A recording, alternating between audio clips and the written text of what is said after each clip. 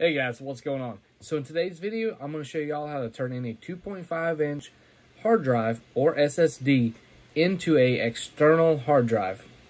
And I'll leave the links to what you need in the description below. So stay tuned. So the first thing you're going to need is a 2.5-inch hard drive. Here we have, let's see, what do we got? 320 and a 250.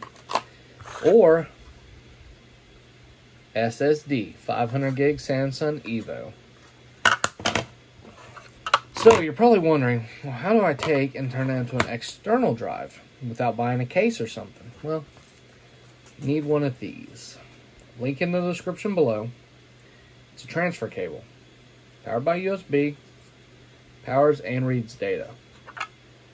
Take your SSD or your hard drive, simply line it up, and connect it. And now all you do is take it, plug it in. Gonna light up blue and orange. And there you have it.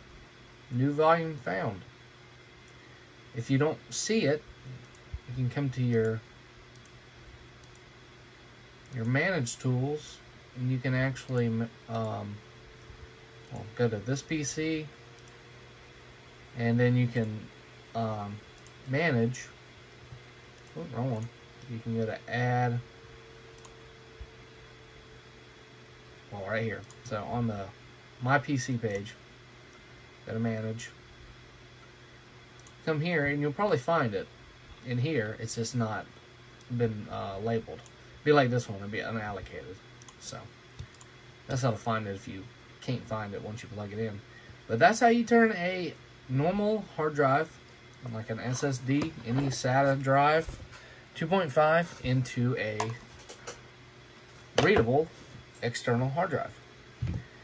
Next question you're going to ask, can you use a full-size 3.5? You can, but the power demand is more than the USB is going to give for optimal efficiency, so you will need to actually buy a case system or a power adapter for it as well.